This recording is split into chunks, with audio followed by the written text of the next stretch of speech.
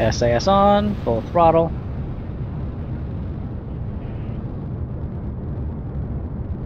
Try to get the most out of my solids by reducing some of the liquid. Take down this 2/3.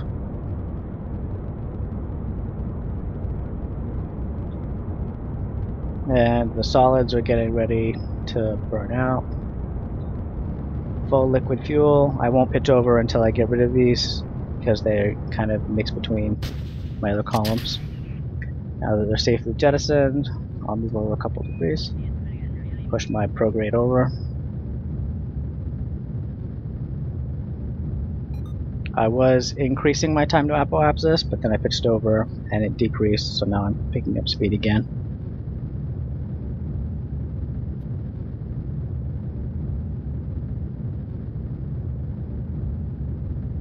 When it gets to about 45 seconds to apoapsis, I'll head for the 45 degrees.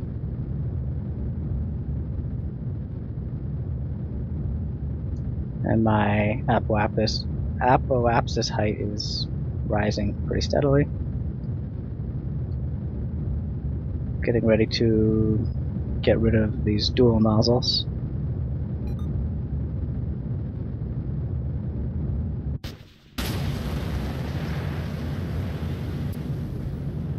Wildcats. I wasn't sure how I built this before I launched it by a couple hours, so I wasn't sure exactly what I was using. But I'm low enough in the atmosphere that it's nice to have these wildcats. And they're more powerful than necessary. They've actually launched me way above the height that I wanted to be at. So the atmosphere will drag me down from 71. But I also have more than a minute to my apoapsis, but my horizontal speed is very low.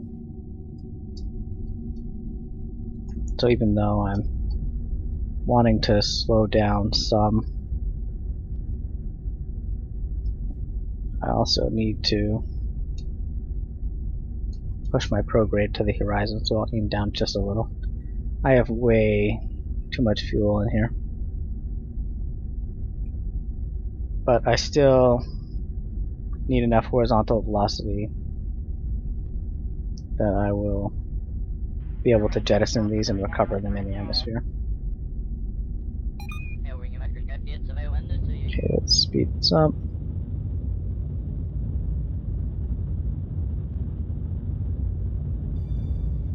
I kind of want to be on a lower orbit compared to the rescue pods, so I can have an easier time, since I'll be moving faster, to rendezvous with one of them.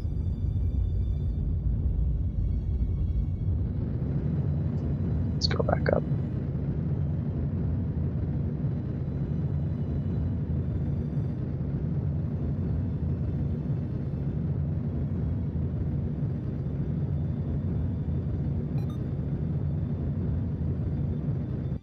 So I'm still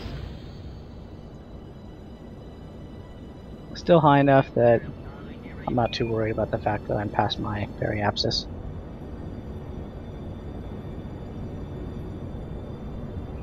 I'll just have to go another 290 or so meters a second. Although, I guess I should be worried because it is gonna pull me back into the atmosphere, but it's nothing too bad, although I will have less delta V than I planned.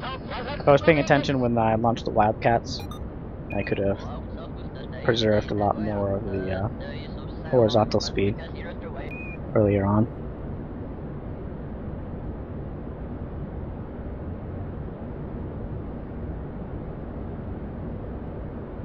But this might still be enough to rescue both of the other crew members.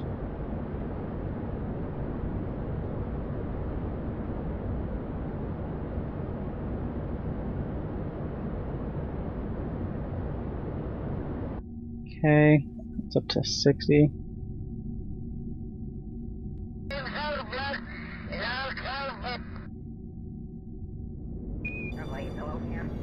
Because if I just had a circular orbit in the side, it would be a lot easier to just move my initial point around without having to worry about just where they were.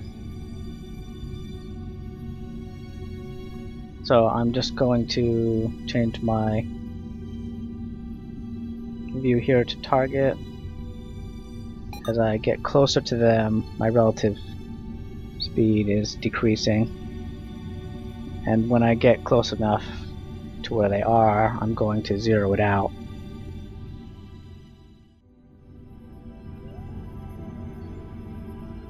After I set the relative speed to my target to 0, I will then aim for them and just accelerate a little bit.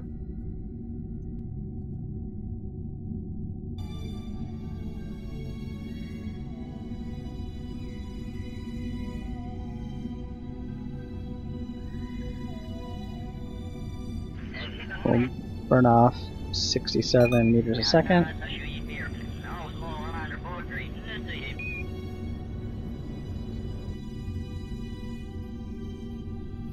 Okay, and then this is the target marker. So since I was only going to be about 7 away, I'll probably just go up to 20 to make it a little faster. And then I'm about 9,000 away. You can see it here, that's why I have that there. And then I'm going to be getting closer. Now that I've changed the orbit to be a little closer to that. And I'm still on the inside, so I've been speeding up slightly more than they have. And then it's just a game of doing this a couple times until you are close enough that you're comfortable sending your Kerbal through space. You have to be within 2.5 kilometers. And I've done a space mission of 2.5, 2.4 kilometers, and it's a little unnerving because there's a higher level of uncertainty when it comes to being able to interpret the relative orbits based on the perspective of the camera just behind the Kerbal. Yeah, but we're 2,700 away.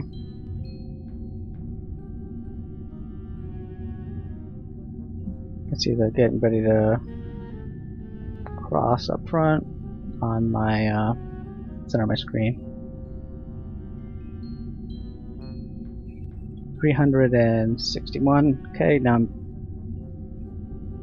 actually speeding away from them.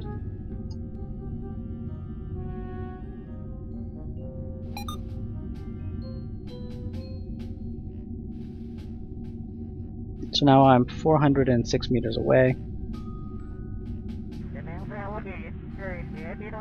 I'll get just a little bit closer. I'll go for just under 7. This is an audio track that I haven't heard before. Sounds like it's good for cartoon troop movements or something. It kind of fits the Kerbal environment though. 250 meters away. I'm basically just going to make this dead easy to transfer them over.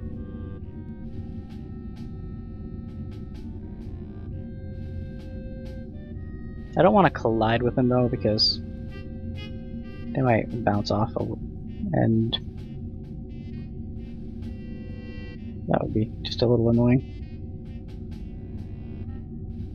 70 meters away.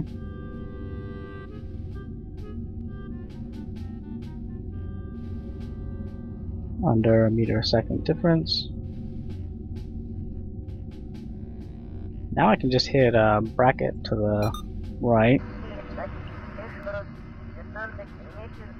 I wish it was lighter.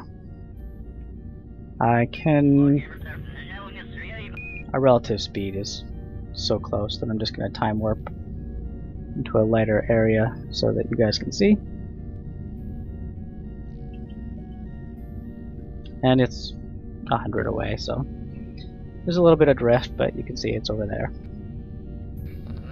I don't know which one of these, or which two of those, are actually empty. But let's move forward, off to the side, up a little. This is looking good. Pull back, move up.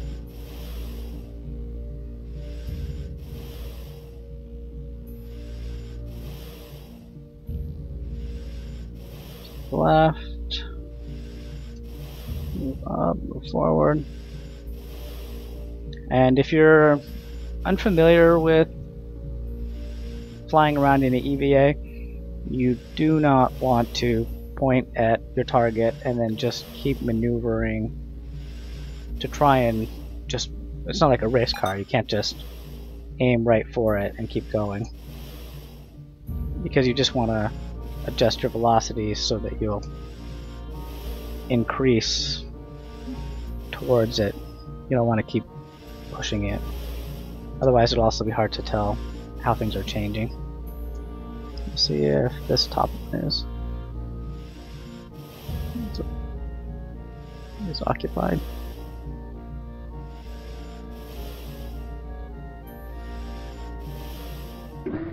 And it is not. One down, one to go.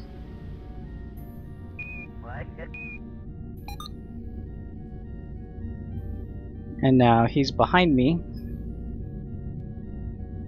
so that I'm just gonna decrease my orbit down quite a lot.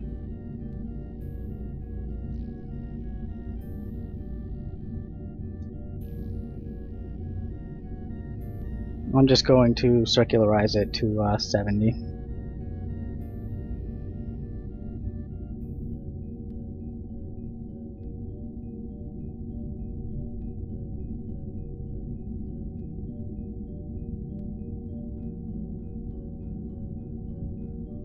Or maybe 75, just to be safe.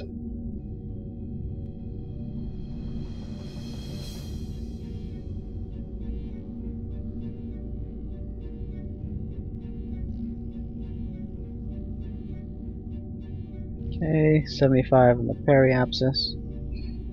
Let's lower the apoapsis. It's already fairly close.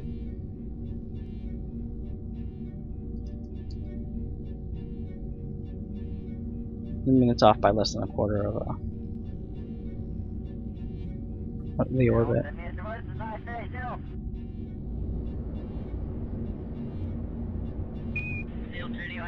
Okay. Now I'm just going to add a maneuver that extends my orbit out to meet his orbit, and we'll see if anywhere in my current will align to add up, and it's not going to. But I can see that it's actually getting further and further away.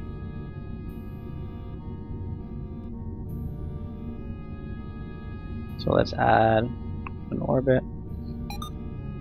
And unless we want to increase our orbit and slow down, we'll have to orbit around so that our encounter works its way counterclockwise. So one more orbit's too much, we'll decrease that by just a little.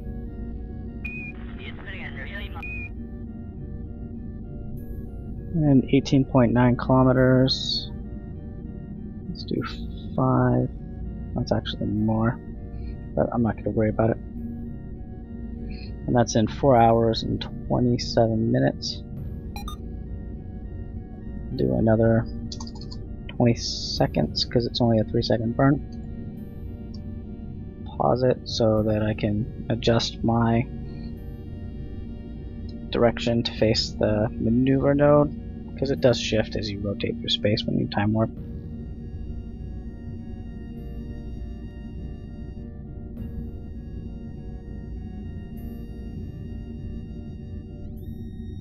Hours. And if you don't use Kerbal Alarm for things like this, it can be a good idea, because if you overshoot something by even a couple minutes, it can cost you hundreds of Delta V when you're able to make large scale changes from a focal point far away from a target that you're going towards. So you can see that shifted 90 degrees.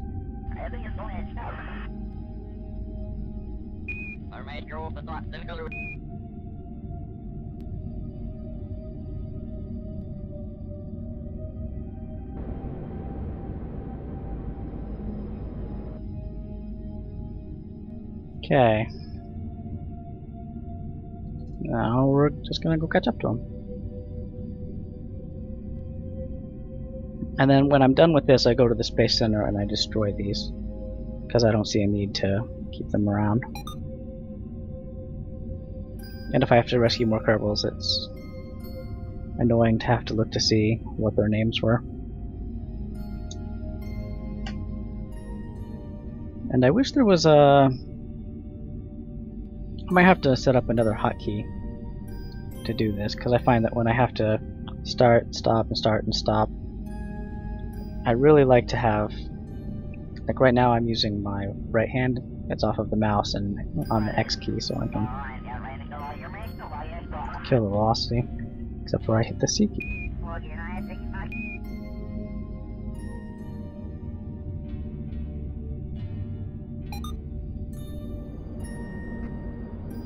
How far away are we? 20,000? That's quite far.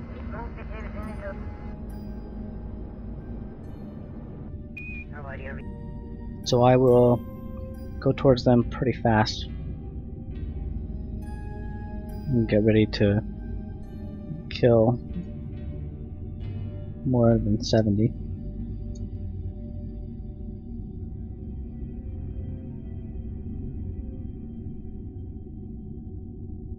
Okay, almost there. Now we're 7,700 meters apart.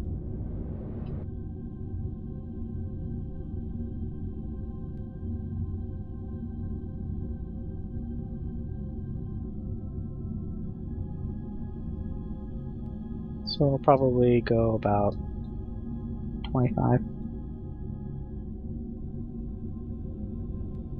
Just because I'm getting sort of impatient and I have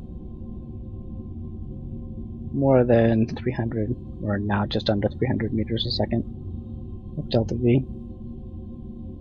So I'm just going to keep an eye on my distance as I slowly increase the time warp and be ready to decrease the relative speed.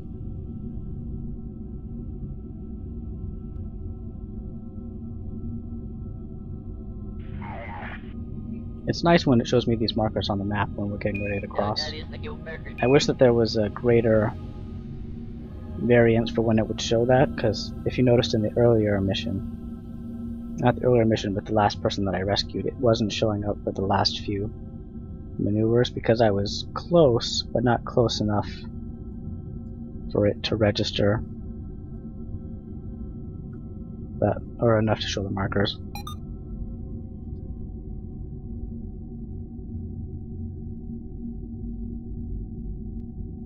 So we're close enough that we can transfer over if we wanted to.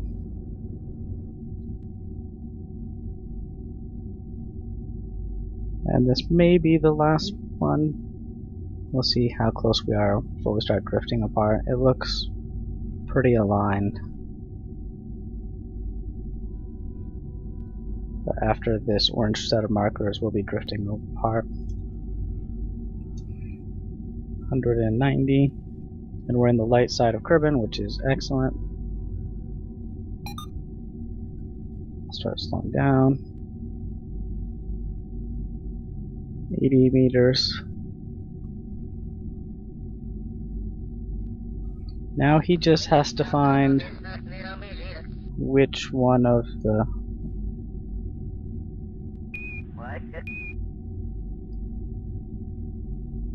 empty pods is ready for him. I'm not sure if there's a way of knowing which one it is.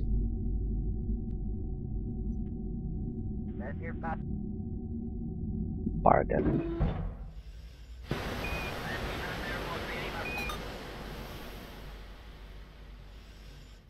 I wonder if there's a way of knowing what jobs they have. I don't need another pilot, I guess, but I would like another scientist and engineer.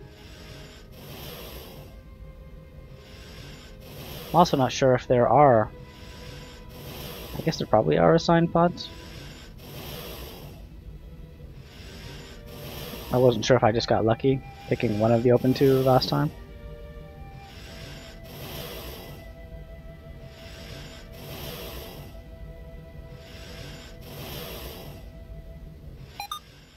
I keep thinking that space will also move me up. Oh, slow down. Back up. Let's go for this one.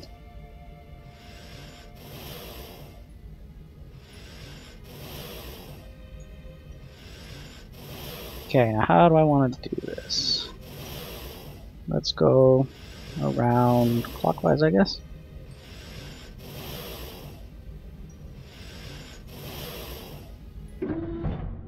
That was less painful than I imagined. Well, we're up here. Science. Now, I don't know if I positioned this in a way that it... Okay, so it does get out. And I believe the last time I used one of these, it was to get the science from Sauna, so I can get 2 science for doing it in orbit here. And we'll toggle it to retract it because it's ridiculously long.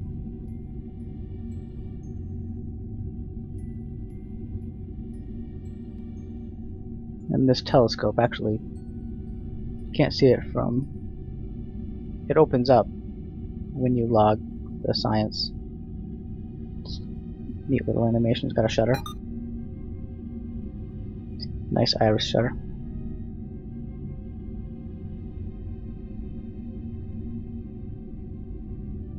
Now you might notice that I have parachutes on this. I will decelerate for a landing on the light side of Kerbal. But I also figured that why leave this stage in space if I know that I'm going to be coming back.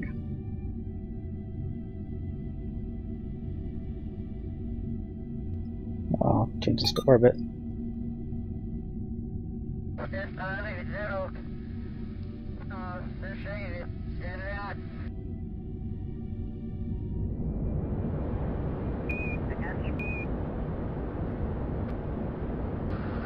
Periapsis under 35,000.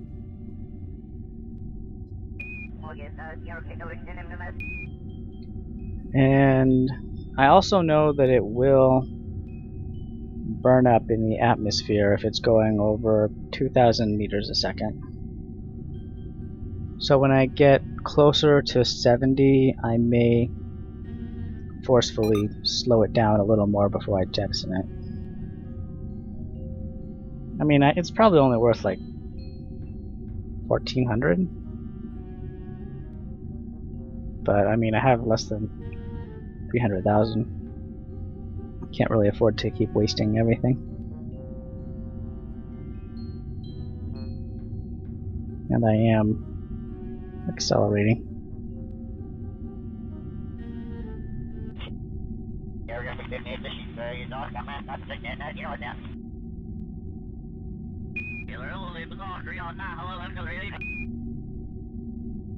Now I may carry this into orbit a little, just because I can save it by using all of this torque on the top to point the engine into the heat. I was thinking if I could get under 2,000 meters a second up in space, I may just jettison it and speed through this, because none of my top parts are at risk of heating up. I can also get more. I think I can't remember. I use a scientist for the first couple missions that I did to test this. I think this might only have one use unless you're a scientist, and Bob is only level 0, so. And that was at upper atmosphere temperature.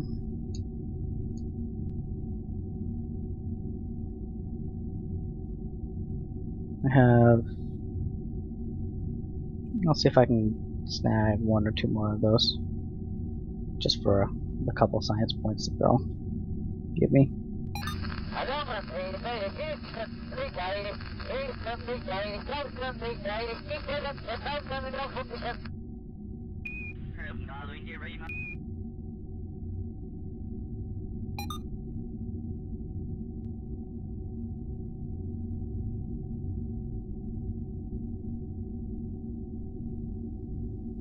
And here comes the burn.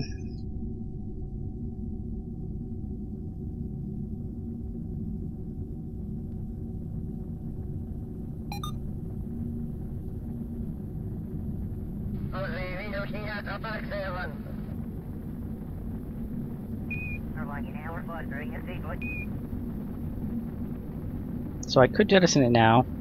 I don't imagine that we would collide, but sometimes strange things happen in Kerbal Space Program. I'm gonna wait until the fireball dissipates and then I'll jettison it.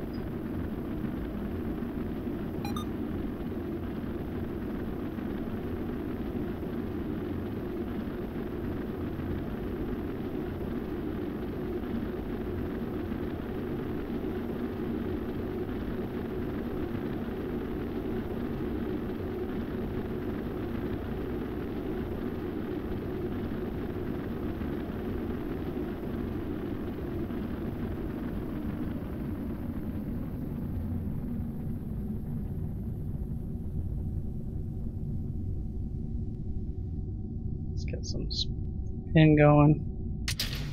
There. Throw it away, nice and far.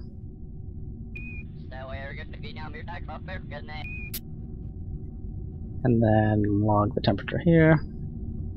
Keep it for 2.8. I may be landing in some mountainous terrain. Gonna have every other one of these parachutes open up immediately.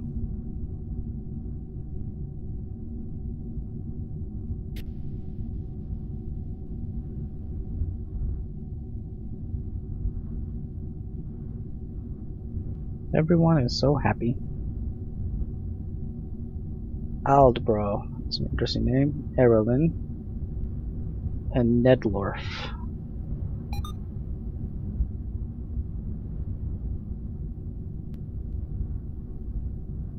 My actual altitude is 2,500, so yeah, that's almost 1,000.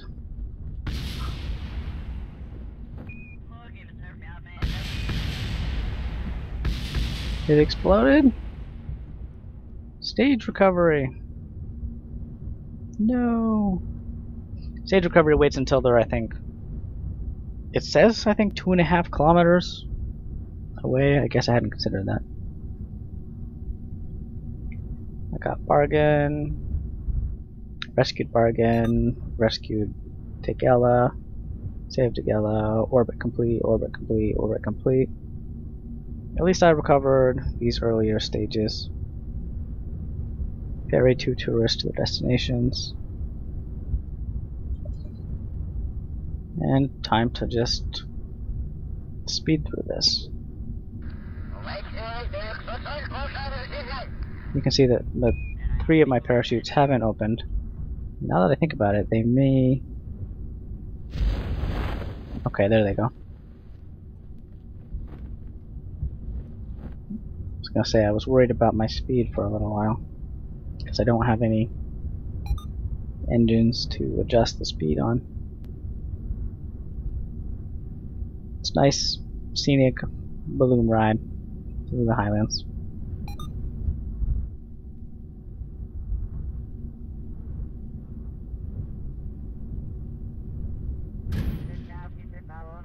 And everyone returns home safely. Now, is there an open one of these? There is. So I'll keep the date at the Highlands. I'll have Jeb do a report. I guess I've been to the Highlands. And I still can't do surface samples, so we'll recover that. That's it for this side segment of episode 5.1 for New Horizons. If you enjoyed it, you can leave a like and let me know. If there's something that you would like to see me do or comment on, or describe why I'm doing something in a certain way or how I would approach something, you can let me know in the comments and I can make an episode or a segment about it. Thank you for watching, and I'll see you in the next episode.